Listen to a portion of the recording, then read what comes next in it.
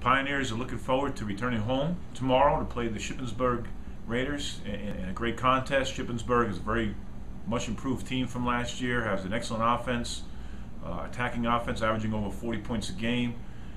Their defense is a very aggressive type of defense.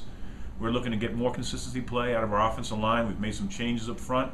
Hopefully we establish our running game and open up the passing lanes for our quarterback and receivers to find each other. Defensively, we have to stop giving up the big play. We have to play more consistently. We stopped the run well last week. We're going to have to stop it again well to beat the Shippensburg Raiders. They're averaging about 85 plays per game, which is a large number of plays for their offense, so we've got to be in great condition. I think we're prepared to play an up-tempo game. Look forward to a great special teams play and look forward to our first victory of the season here at home on Hickox Field.